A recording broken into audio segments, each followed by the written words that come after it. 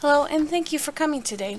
Last Tech Talk we had some technical difficulties, so what we're going to go ahead and do is we're going to record it in a different format and post it on our YouTube channel, but we'll also have the link available on our website. So last Tech Talk was all about formatting in Word, and what we had done is we had asked the grantees to submit some formatting issues that grantees have had in the past and things that they want to learn how to format in Word. All of the skills that were submitted are listed here, and we're going to go over these in a series of mini recordings of the different skills. So let's go ahead and get started. I'm going to go ahead and close that. And let's open up Word. I have Word 2016 version, and it should look very similar to Word's 2010, 2013, and 2007. So you should be able to follow along fine as long as you have one of those versions. And before I get started, is one of the questions that was submitted to me was, how do I turn off auto formatting? For example, if I want to use bullets but I don't want to use any of the formatting in there, how do I turn that off? Well, I looked into it, and you can turn off auto formatting. However, it's an all or nothing in Word. So if you turn it off for one thing, you turn it off for everything.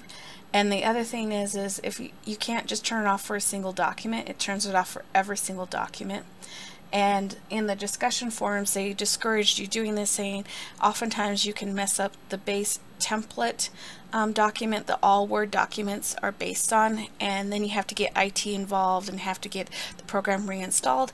And we don't want to encourage you to mess up your Word and to upset IT, so we're not going to show you how to turn off auto formatting.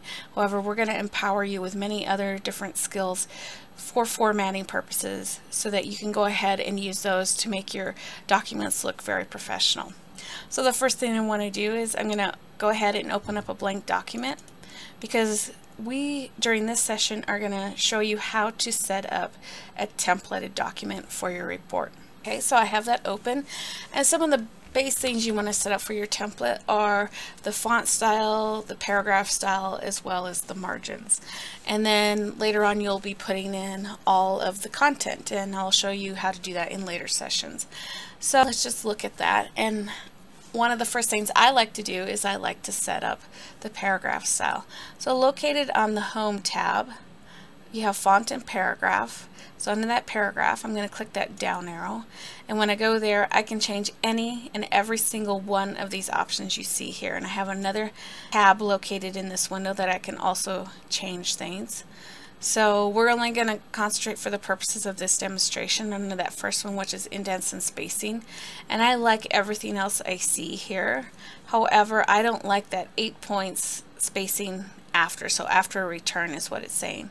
I want that to be 0 for my document. And then line spacing, I can leave it as multiple, but for my document that I'm showing, I want it to be single. So in this case I would change it to single, but I also have 1.5, double, at least, exactly, and the multiple. So I'm going to go with single. Another option that's located in this window is don't add space between paragraphs of the same style. And if this is checked, you simply uncheck it. I don't like that to be checked. And then maybe you're thinking, well, I've seen this before, that's what I normally do, and then you usually probably just click OK. However, that doesn't set up the template. So since we are setting up a template, we're going to go to this option that's called Set as Default, and I'm going to click there, and I get another little window up, and it says, do you want to set the default alignment, indentation, and spacing of the paragraphs for, and then my options are this document only, and the other option is all documents based on the normal .m template. And that's that template I said that you want to be really careful that you don't mess it up, because it's the template that all Word documents are based on. Also, because we create many different types of documents for work, maybe memos, business letters, but also reports, just to name a few, you don't want all of those set up the same way. So we're only going to set it up for this document only. And I'm going to go ahead and click OK.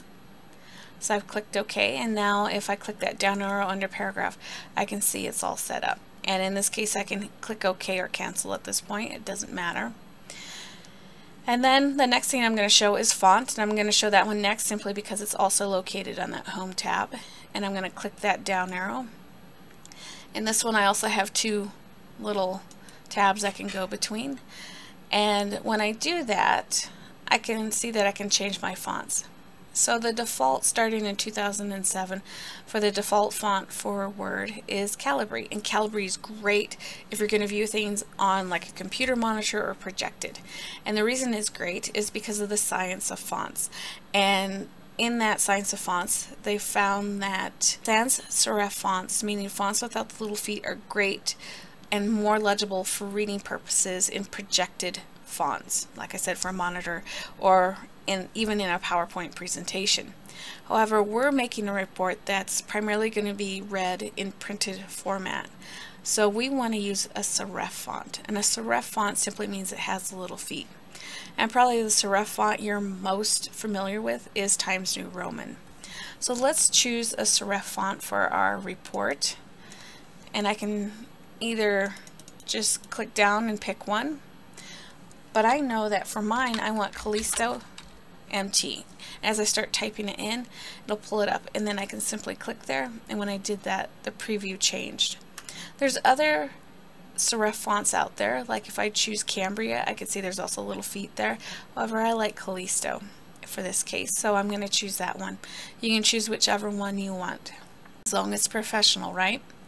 So then I can also change my font style, but remember, this is changing it for the entire document, and for the entire document I want it to be defaulted to regular font, so I'm going to leave it there. And then I have to pick out my font size. I'm happy with the 11, so I'm going to leave that there as well. I also have font color. I can change that. I'm going to leave mine as automatic. However, if I was doing a special announcement and let's say I wanted my logo color, I could choose that. There's underline style, but remember, that's for the entire document. And then I also have these effects, but I don't want these applied to the entire document either. I don't want every word to have a strike through. The next thing I can do is I'm going to remember that I want this for a template, so I'm going to set as default. And then I'm going to go with this document only and click OK. And now as you can see up here, it's the Callisto MT as the default, and since I didn't change it, meaning I like the 11 point, it stays at 11. So the last thing I'm going to show you is how to set up your margins, because remember, this is setting up the base so that I can put all of my content in here. And the margins are located under the Layout tab, so I can click on that Layout tab and I have margins there. I don't have to worry about orientation because the default in Word is portrait, and that's how most documents are viewed and printed in Word.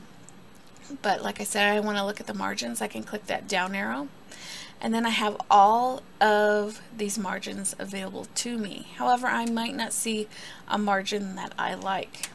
So if I don't see one I like, I can go to Custom Margins, and when I open that, a new Windows dialog box opens up. So I have different tabs there of paper. This is set up so let's say I have a legal size paper I want to print on. I can also change the settings for the printer. And then I also have layout. These are other things that I will actually be showing you later in this series. So let's go back to that margins tab. And let's say for the purposes of this, I have a big header and footer I'm going to end up putting in here. So I want to leave 1 inch at the top and bottom. However, since it's going to be printed, I want to kill the least amount of trees I have to. So I'm going to decrease my font for the purposes of this demonstration to just 1/2 inch. And then, as I said, the default is portrait, and I want that so I can keep it there. And then in this case, I don't have to set it as default, because what's different is for the margins, I have this option here that I can choose for whole document or from this point forward. And I'm going to leave it as for the whole document. And then I click OK. And that concludes what we're going to show in this session. Come back for the rest of this series and we'll show you some really great and powerful advanced formatting skills that you can use for your documents. So thank you for joining us, and please come back to the next one that we'll be offering.